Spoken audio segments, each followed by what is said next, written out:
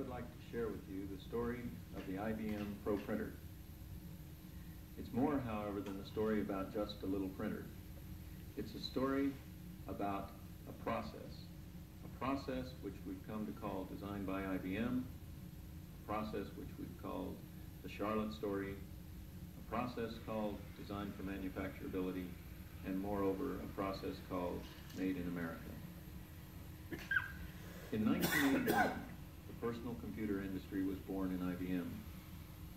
In 1981, however, we saw that the forecast for all of the personal computers was probably going to be around 250,000.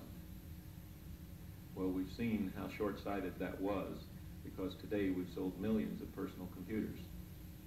But going back to 1981, when we saw that we had 250,000 personal computers, we needed a printer to go with them, a printer priced in the $500 to $700 range. And looking at IBM's product line, the lowest price printer that we had was about $5,000, not $500. We had no printer at the low end. Now we needed to sit back and say, well, for 250,000 personal computers, is it worth it to go through all of the capital investment, design, release, and tooling to design our own printer, or was it all right to source it offshore? And we made a decision to source the first IBM personal computer printer offshore. However, as we saw this industry growing, we had to sit back and make another decision. And in 1982, we began thinking about how would IBM strategically enter the low-cost printer industry. And then we went to school on other industries. For what has happened in TVs, in textiles, in automobiles, in steel, in cameras, watches, VCRs, is that once we start moving labor offshore, we start moving the investment for that labor offshore, and that investment gets turned around to research and development offshore, which leads, as in the TV industry, to products coming from offshore. And those products coming from offshore then starts a decay in the basic research and development in America. And that whole equation would say that if we kept in the offshore investment business, we would lose the skill ever to get in the onshore investment business in the low-end printers. So in 1982, we spread out competitive products and looked at how they were manufactured. 150 parts to 200 parts.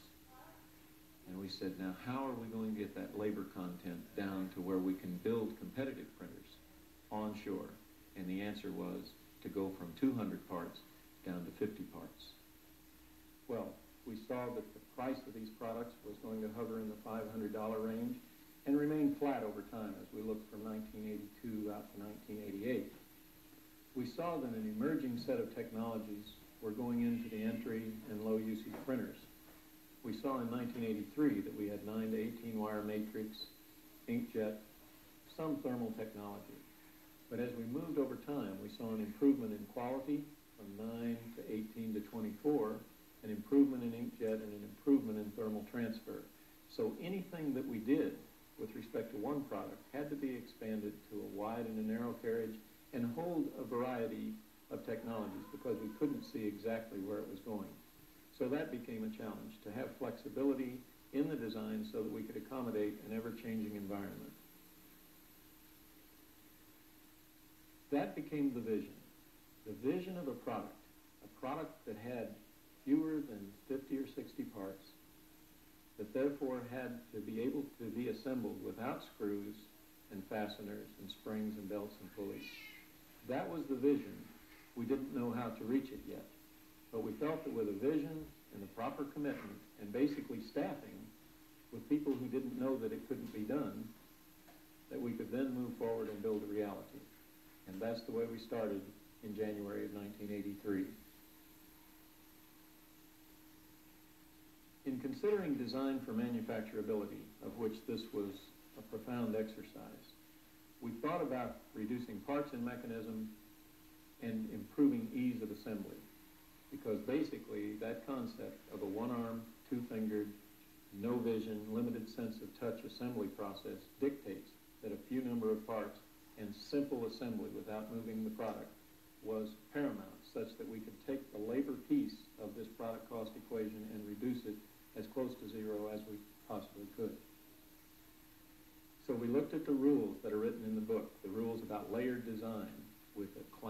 base and sequential assembly and one directional type of assembly. We looked at parts self-aligning so that shafts could go into chamfered holes. We looked at combining detailed parts into moldings and castings. And instead of the classic belt and pulley drive systems, we thought about using helical drive systems and gears, about which we'll talk shortly. Ongoing, we thought about common fasteners where we would mold into the base the snaps instead of using C-clips and screws. We'd minimize springs, mold them in where necessary, and use leaf and compression springs instead of the extension coil springs that had to be pulled over posts and are difficult to manually assemble. We wanted to minimize cables such that the cables would fasten to the card right where the component was, and we'll show you that in the assembly shortly. And eliminating all adjustments was our goal. As you'll see, we came one adjustment short of that goal, but a profound step in terms of printer design nonetheless. In terms of the product, from that vision, we then thought about enhancements such as ease of paper handling so that one could have continuous forms in the printer while sheets are fed in at one time. We thought about a very user-friendly kind of a product that could handle envelopes and gummed labels and easy access to all the operator panels. And that was the vision, 50 parts and a very user-friendly design with a high-function, high-quality product. We have things in IBM we call performance plans. And our performance plan that each of us adopted was one depicted by this symbol. No belts and pulleys, no screws, no springs. And it became sort of an intrinsic motivator within the group to be able to complete this product without the first person raising his hand and saying, I have to put in a spring or a fastener or a belt or a pulley. That became the fundamental design for assembly goal as we developed the ProPrinter. The first schematic that we had is depicted with this schematic that says we started with a base, we had a ribbon, we had a platen, we had a pin feed mechanism, and we had a printer assembly. That then led to a concept of let's start with the base on which we will locate all of the parts. Start from the base, put some rubber mounting feet on the base, and then in all of the key locations, have it referenced right off the base and build it up. This slide depicts a buildup from the base to the ground plane, to the card, to the side frames, up into the pin feed mechanism, and is how that design evolved from that basic concept. The side frames. The side frames were tightly held tolerance plastic parts, the likeness of which we had very little experience with. We had to very carefully consider these parts in as much as one side frame replaces 14 common parts used in printers. Each one of the surfaces that are referenced in a dark color had to be held within a few thousandths of an inch. The good news is once it was done, it was all in one part. The bad news is it was a very complex design to accomplish with one or two molded parts. The detent mechanisms and the spring mechanisms and the mounting of the shaft all took place within these side frames. In the side frame, we have a molded spring arm, the one spring that we do have in the ProPrinter. That spring arm is tightly held such that the thickness of that spring has to be held within 1 or 2 thousandths of an inch because the spring force itself varies as the third power of that thickness. And in fact, even in the materials themselves, we found we had to put into this polymer material base, we had to impregnate Teflon as well as graphite. Teflon for the bearing material, graphite in terms of carrying out static charge. So there's quite a bit of invention just in these parts. A highly complex design providing a function that allows the spring force of the pressure roll shaft to apply spring force to the paper without actually having a spring in the product. The helix assembly. Here was a difficult task in terms of how can one mold an assembly that will cause the print head to move back and forth and still have that molded assembly without any kind of a parting line. Classic molding techniques would say you bring the mold together and you separate it. Well, in that sense, the helix assembly would have kind of a blah-blump, kind of a intermittent step in the drive. So we brought in consultants, we looked at this, and really rediscovered the process by which phonograph records are made, called an electroform process. And what we actually do is we have a mold which is layered with metal, inert metal. We insert a shaft into that mold, flow the plastic, and actually unscrew the part out of the mold. That's the electroform process. And that allows a very high precision movement of the printhead back and forth. Another point, the motor itself. By having a relatively high inertia motor to drive the helix, we consider the whole assembly process rather than have a light-duty motor that drives a belt and pulley scheme.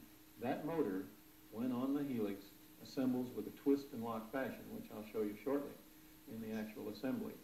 That takes into account an ease of assembly step, which when you take into account the belt and pulley kind of arrangement that has two posts, two pulleys, the belt, the screws, and the adjustment, is a far easier return on investment trade-off. The printer mechanism itself comes together as an accumulation of parts, starting with the side frames and having all of the shafts build up to the point where when it's all together, it looks like this. A tightly held tolerance, very structurally sound mechanism, free from all adjustments, all belts, pulleys, and springs. The pin feed assembly was an example of a cooperative effort between automation, manufacturing engineering, and design engineering, such that even the center of gravity, which I would show with this pin feed mechanism, even the center of gravity of this part had to be taken into account for how the robot or the person would introduce this into the product, which I'll show you shortly. The automation engineer and the assembly engineering team therefore dictated a great part of this design, such that the designer had to accommodate the manufacturing ease of assembly. The team itself that put this product together consisted about 1/3 of the design team, 1/3 of the manufacturing engineering team, and 1/3 assembly team. With only 50 parts, we could have virtually a 3-person team on each one of the parts. Another consideration that we had in the design of the ProPrinter was that after the unit was partially assembled, we found it necessary then to mount a pulley on a shaft. Here, necessity became the mother of invention. For what we had, as you recall in the pin feed assembly, we had a pin feed unit that fit into the printer, and then the robots would basically separate the pin feed. Then we had to take and mount a pulley. The way we did this is to have this pulley designed such that turned 90 degrees to the shaft, it could be introduced by the robot with a twist and lock and mount in that fashion, as opposed to what's very difficult, and that is for pulleys to be slid on the end of a shaft. It's very difficult in robotic assembly to put a pulley on the end of a shaft.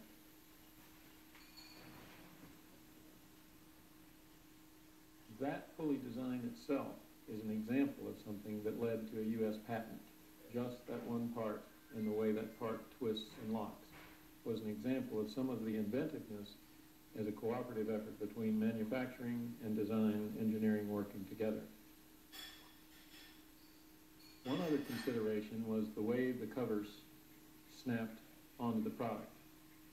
We investigated through various standard agencies like Underwriters Lab, Canadian Standards Association, and BDE in Germany, and other European associations about the safety aspects of the ProPrinter.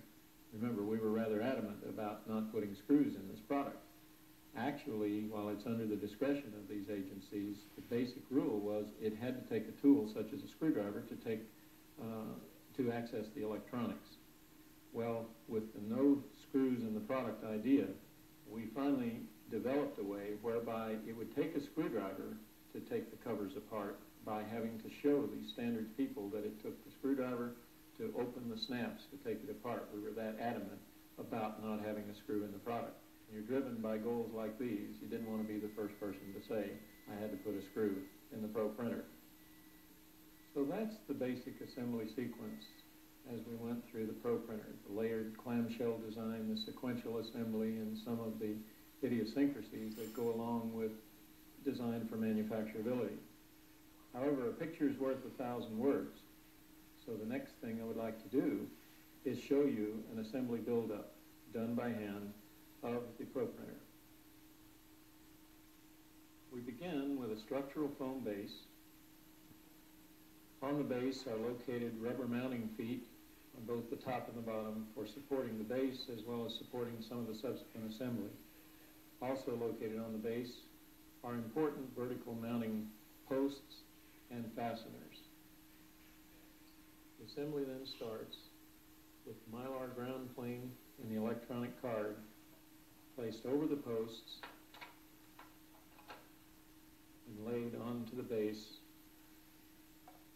such that the rest of the mechanism can then be put on. Next comes the transformer, which mounts into side locations with a snapping action rather than with screws, after which the cable electronically affixes the transformer. The next step is the paper entry guide, which locates into a notch and a hole in the structural foam base, such that the notch can be found easily by humans or by a robot and snapped in place. The left side frame is the next part to be assembled. Remember, the left side frame has the intricate pressure roll leaf spring assembly, the detent positions, the platen mounting points, and all of the shaft locating positions all molded into one part. Already assembled on this with a twist and lock fashion is the paper feed motor assembly and paper feed gears. And that's snapped into the base, and the electrical connection is then made. Similarly, the right side frame snaps into the base. Next, we're ready for the feed roll assembly. In the feed roll assembly, the center of gravity of this part also had to be taken into account, for it assembles in a fashion where it's located with an orientation down and then locks in place and flips over under its own weight. The platen, in which the print head impacts to create the printing operation, snaps in between the side frames. Now the upper entry guide locates with 4 mounting points also into the base with a snap fashion. Pressure roll goes into the leaf spring assemblies with a snapping operation. And now we're ready for the operator panel. And the operator panel is molded such that it contains rosebud fasteners which mount into the upper entry guide, and then the electrical connection is made simultaneously with the mounting. It mounts into a key slot and snaps in place.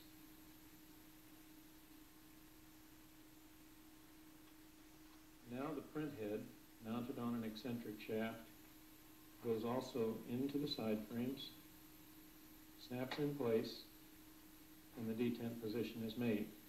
The print head is then moved over to the right side, ready for insertion of the helix drive assembly. Now the helix drive assembly comes pre-assembled with the motor, ready to be mounted into the print head itself. And then there's a twist and lock operation with the motor. That twist and lock operation replaces 9 to 12 screws, lock washers, and nuts with one twist and lock operation. Electrical connection is then made for both the helix motor and the print head directly into the card. Now I take the carrier guide shaft, mount the shaft, And next we're ready for the pin feed assembly. Pin feed assembly goes in first on the left side, then on the right, with a snap and lock, after which the pin feed is separated. And now ready to mount the pulley, which, as we explained before, must be mounted on this shaft after the shaft is trapped. The way that is accomplished is a turn, twist, and lock operation. Next, mount the ribbon feed gear and clutch. And now the covers. The covers snap on.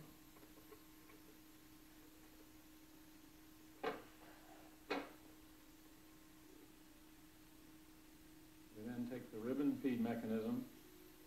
And by the way, in the early 80s, this ribbon feed mechanism had to be threaded by hand. We found that one of the easy operator access features that is liked in the ProPrinter is that mechanism brings itself into place with just the turning of a pulley on the ribbon itself. Last, we mount the top access cover. And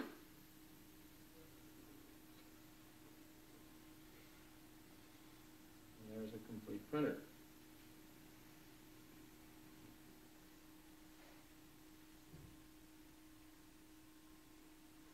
Plug it in,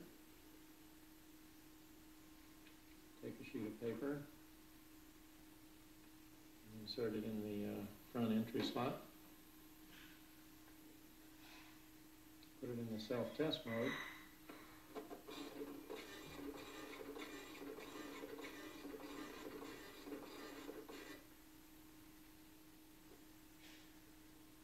there you have the IBM Proprinter. That's how it's done manually. Now, with a brief video clip, I'd like to show you how robots actually assemble the IBM Proprinter. Parts flow from the fabrication area to temporary storage in automated stackers, operating under the control of IBM personal computers. Within hours, these parts then move from the stackers via overhead conveyors to the assembly areas as they are needed. The product flows through a series of stations. The first 6 are used for assembly, each station adding parts to build the product from the base up.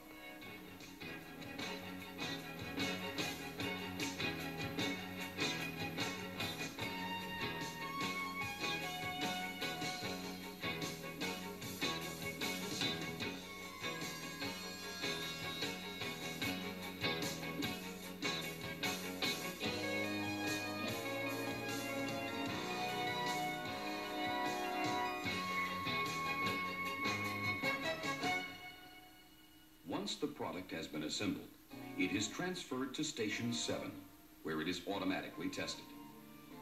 At Station 8, the cover is installed and the IBM logo is placed on the product. Once performance standards are verified, the printer is shuttled to the packaging area. End caps are placed on the printer. The unit is boxed, labeled for shipping, palletized, loaded on a trailer, ready for delivery. So the Proprinter Story was one of a tightly integrated organization, manufacturing engineering, a design team, literally drinking out of the same coffee machine, sharing office space, and working very closely together.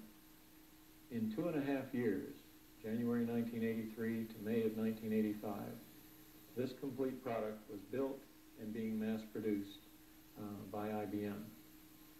The simple design, with basically 60 part numbers, allowed for automation to be introduced, which introduced low cost, which allowed high volumes. The combination of low cost, high volume, and automation are 3 legs of a stool that are all very dependent upon one another, for without the cost, the volume isn't there, and so forth. Now, out of this, we have developed a product family. The ProPrinter was introduced in May of 1985. The ProPrinter XL came virtually a year later, And then, subsequently, we have introduced the ProPrinter X24 and the ProPrinter XL24, completing a 9 and a 24-wire family of products. Quality is built in 3 ways into the ProPrinter. It's built into the parts, in the molding operation with temperature and pressure and product material very sensitively cared for. It's built into the process with assembly, with testing, and with run-in of all of the components. And it's built into the field feedback that we get from customers. Quality cards come into us with verification that we've not only met the quality standards that we intended, but we've exceeded them. And we're talking multi-lifetimes between failures on the average. How we stacked up from a scorecard point of view. Remember, we were shooting for 50 parts. We ended up with 60, counting all the foam and line cord and ribbons and things like that. Our goal was no fasteners, no belts, no springs, no adjustments, and no cables. We scored well on most of these, but ended up with one adjustment between the print head and the platen. Our goal was to have 77% plastic parts, molded in-house, and that's what we achieved. The net story is that when one designs for automation, one designs for manufacturability, because with the manual content reduced to a very easy to put together product, it can be done easily with people or with robots. Automation flows very nicely into a 60-part machine in terms of logistics, material handling, packaging, and shipping. The ProPrinter was introduced in May of 1985. Subsequently, it has been recognized by many in the PC industry. Daytech Printout Newsletter gave it the 1984-85 Printer of the Year Award.